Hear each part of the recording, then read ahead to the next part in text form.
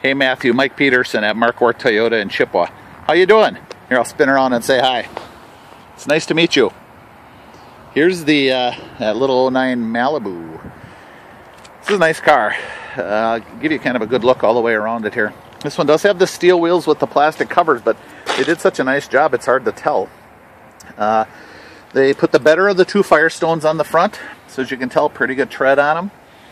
As I went down this side of it a little bit ago, I didn't see, oh, there's a little scuff right there. I'm talking little scuff. And they might be able to buff a little bit more. Oop, a couple little ones right here. Boom, boom, little scuff. Not a big deal. Down that door, and I'm going to have them work on that little mark right there. Boy, and I'm already kind of pulling some of it off. I think that one's not too bad. It's all kind of superficial stuff. As I look at that tire, that's the one of the brand new ones. Still got the little nubbins, see them on the side? I'm talking a little tiny bubble right there, just starting. So obviously a little tiny bit, but you know, you look down on the rocker down there, nothing, clean as a whistle. Back end, it looks real good. This is on this side. This is that little scrape I was telling you about.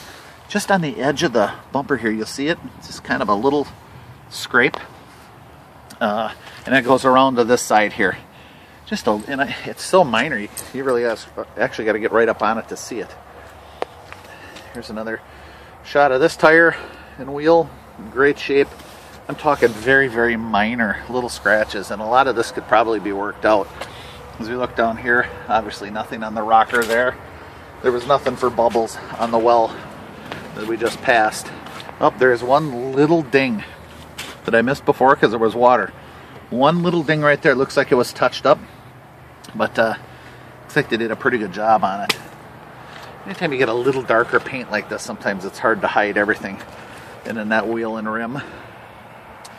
All right, we'll give you a look at the front, and then we'll go over toward the inside of it. Looks pretty darn good. All right, let's take a peek at the interior of this. This one does have the remote start. Power seat forward and back. There's those controls. This one's got, looks like it's got the paddle shifters on it. I'm assuming that's what that is. If you look at the inside, there's a little bit of a mark. I'm not sure what this is. That's paint or what it is. A little bit of that and a little bit on the seats. So I don't know if somebody test drove and put that on there, if that's a mark they can't get off, but I'll have my recon kids work on that a little bit better. But other than that, the seats in real good shape. Don't see any tears or anything. Let's take a look at the back.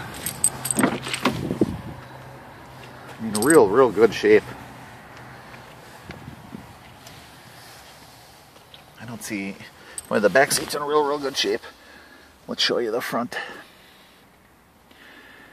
So yeah, boy, overall, pretty darn clean car for one that's got, what has it got, 140-ish on it, and a nice value at $83.91. And we can take a couple hundred off for if you schedule your test drive and bring that little coupon in with you. So again, I'll have you ask for Tori if you come in tomorrow, and if it's next week at any point, I'm here any day but Wednesday. So would love to meet you. I appreciate it. Thanks, Matthew.